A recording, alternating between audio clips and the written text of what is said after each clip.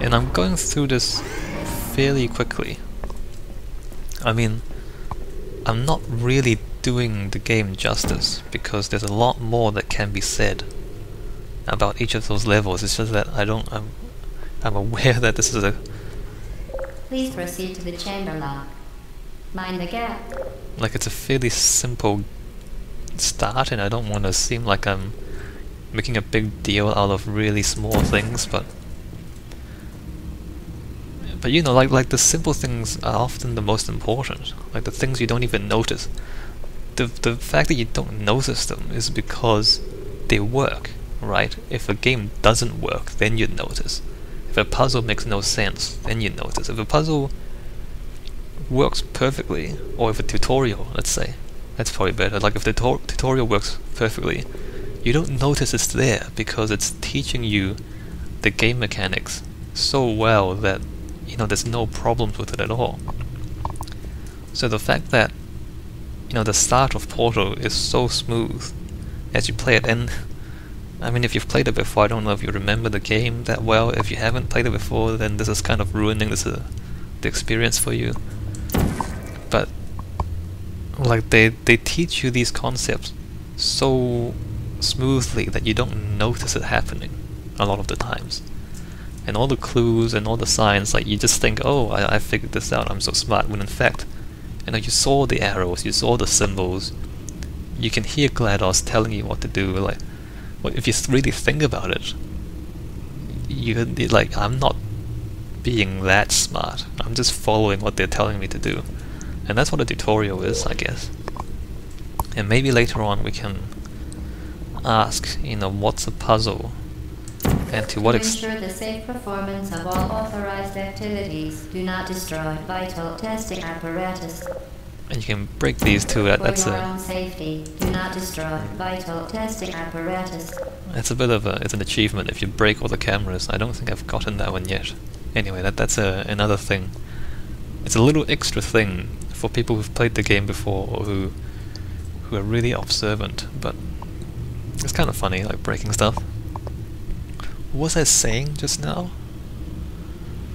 I can't even remember. Anyway, so now this level obviously teaches you about using portals to bypass obstacles. You can't jump over that. So you need to use portals to get from, or to get to places that you couldn't otherwise reach. So again, it's a fairly simple version of that idea, and just gonna introduce that to you. Again, you see the border around where portals appear in the grid, making it easy for you to line up. Remember, the Aperture Science Bring Your Daughter to Work Day is the perfect time to have her tested. Where did that come from? Was that on top of the camera? I think it was. Don't even notice that. Anyway, let's try to find the signal just because we can.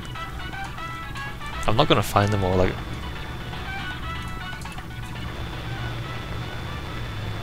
These are fairly easy here, but they get really difficult later on because...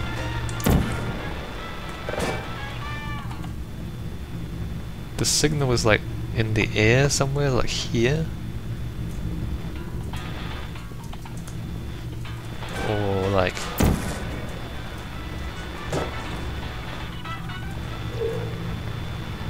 somewhere around there. I think the light changed, like there's a green light on the radio there. I think if it...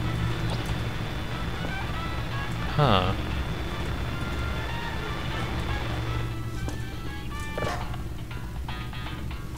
I don't even know where it is. I should stop playing with that because that's not really an important part of the game.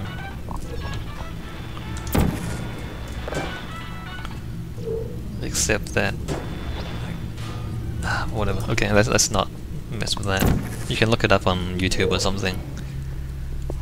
Alright, so I think I've said pretty much, and again, like the really simple levels, at least at the start. So there's no complications. They're just teaching you basic mechanics here.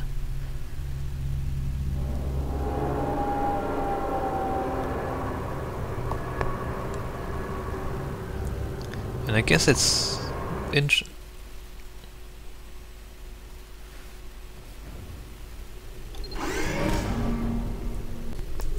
might be worthwhile to talk about Valve's design process as well. I don't know how many of Welcome you... to test chamber 4.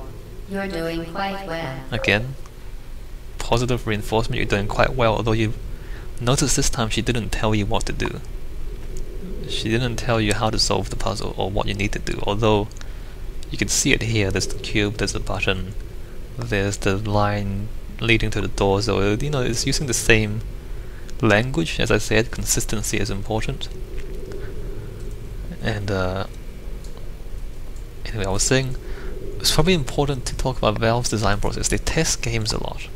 Like when they make a game, they'll keep testing it on people who will play it, and they'll use that feedback to make sure that the players enjoy the game. First of all, not just to test for bugs and test for mistakes in the game, but to test the game design itself. So you know, is this a fun game? Like if we put the button here and put the clues here, like do people understand the clues? Like they tested. They take game testing really seriously.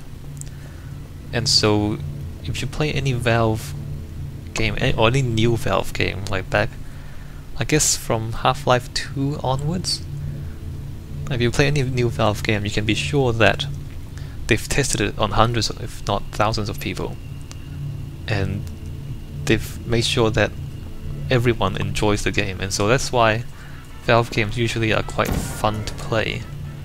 Anyway, again we have the obstacle of height, not being able to jump back up.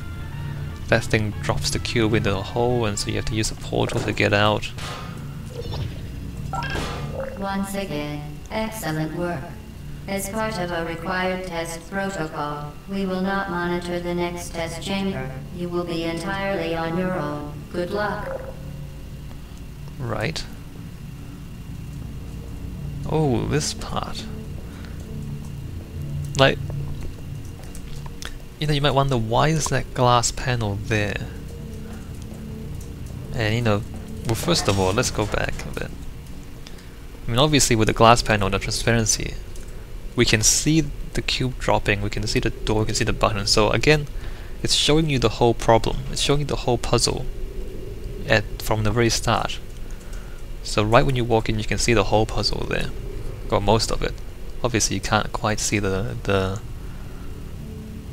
pit, but you know, they make it so that you almost have to walk on the button, and you might be tempted to just put a portal past the door and go through the portal, but you know, so they put the piece of glass there to make sure you can't do that. You have to pick up the cube.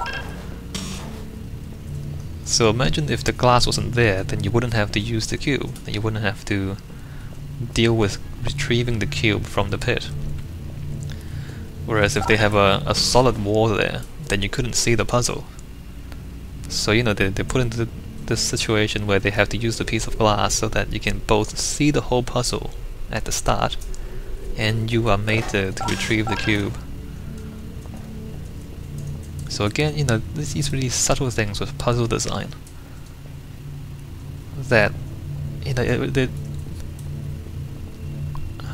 yeah, I mean, like, I don't want to keep repeating the same ideas over and over again, but you know, the consistency of the visual language, showing you the whole puzzle from the start, and you know, introducing ideas to you one at a time, and then letting you familiarize yourself with them. I mean, these are all marks of good puzzle games.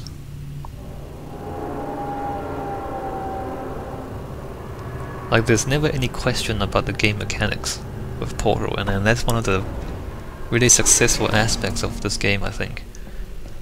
You're never, you know, confused about what you can and can't do. And you know, puzzles, like, yeah, okay, let's keep walking forward. Oh, that's right, she said she's not gonna monitor us, so she's not gonna say anything this time. Anyway, I was gonna say, right, so the orange portal appears there as we walk in, And I was looking around. In fact, I shouldn't have been looking around. If I just walked straight in, then we would see it appear. And again, the bright orange against the white background makes it highly visible. And again, you can see the whole puzzle in one glance. Door here, 2 X's, 2 buttons, a cube.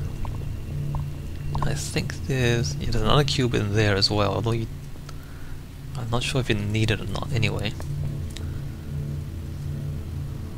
What was I saying? I keep losing my train of thought. Oh, that's right, puzzles. Like, I don't think that puzzle design should require you to try to figure out the rules. I think a good puzzle is one where they tell you what the rules are and then ask you to use those rules to figure out the solution. There's a radio again, you can see that. I think we can just... Oh no, we can't, because we can't get up there, can we? Alright, so we have to come up here and get the cube. So again, it's fairly simple. I mean, it's slightly more complicated than before. You have to pick up a cube from down here and a second cube from up there, and you have to use the portals and all that. But even if you just stumble around, like there's no time constraints to make it any to make it unnecessarily difficult. As part of a required test protocol, our previous statement suggesting that we would not monitor this chamber was an outright fabrication. Good job. As part of a required test protocol, we will stop enhancing the truth in 3, 2... So even there, like, they're introducing to you the idea that GLaDOS is lying to you. And then they make it really obvious too. Like, she tells you, okay, actually we were lying, like GLaDOS herself tells you, actually I was lying to you before, we were actually monitoring you. And then she says we'll stop enhancing the truth in 3, 2, and then it cuts off. So they're making it obvious that GLaDOS is lying. Like, even there, I mean, I don't know if you've played the game, if you think that you were quite clever in figuring out that you were being lied to, but the fact is, they're telling you, like, they're making it really difficult to avoid the fact that GLaDOS is lying to you. And that's one of the things that's been praised as a success of this game. Like, even though it's a puzzle game, even though